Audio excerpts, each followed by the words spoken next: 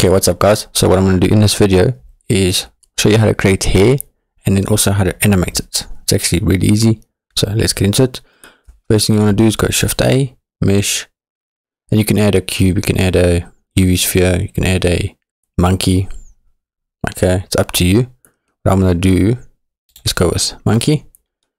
Okay, and then you're going to right click, shade smooth, and then you're going to go to here, modifiers, add, and add a subdivision surface modifier just to make it smooth.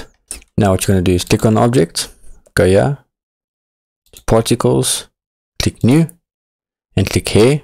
Then what you want to do is go to the number, bring this to about 5000, and then bring the hair length to about 0.8.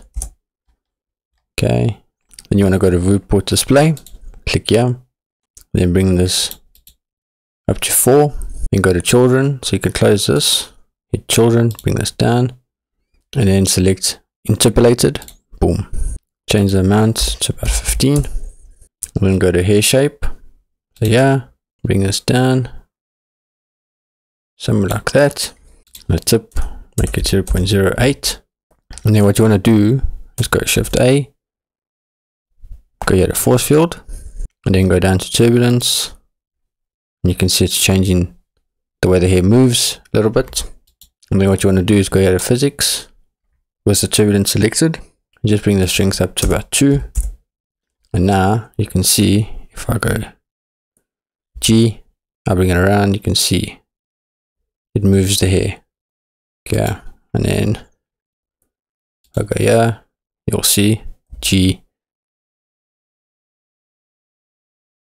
and that's how you'll animate it. And you can change the strength however you want, and you can go here, you can select Suzanne, you can go here, add new material, change the color, and then you can go here,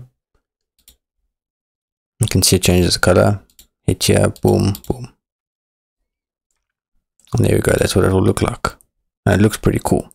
And then turbulence, select it, G, you can see it moves the hair around. That's how you animate it. So hopefully you enjoyed the video. Make sure you subscribe. I'll upload it to the Patreon and you can download it. It's pretty easy scene, but yeah, any support helps on the Patreon. Thank you very much, and I'll see you in the next video.